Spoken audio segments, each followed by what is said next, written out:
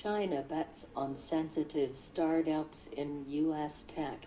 Report to Pentagon raises. 66-year-old Moshe Fisher is testing out the new Orcam, a camera mounted on the frame of his eyeglasses that helps the visually impaired interact with their surroundings.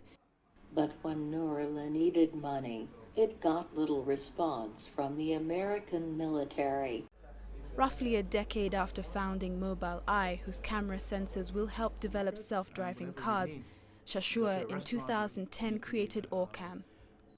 In Mobileye, we're looking for vehicles and pedestrians and traffic signs and traffic lights and understanding the roadway and also controlling the vehicle for autonomous driving in order to avoid collisions and control the car. In Orcam, we are trying to understand text, barcodes, faces, situations in order to help people with visual disabilities. So the customer functions are completely different, but the commonality is computer vision for the benefit of society. Orcam officials say the company finished a $41 million investment round last month and that its value stands at $600 million.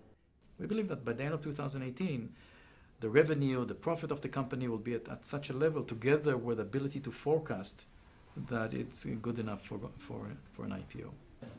The listing would be on the New York Stock Exchange. Orcam's camera can read newspapers, street signs, and recognize common items, dictating words into the user's ear. Catherine Omwando, CGTN.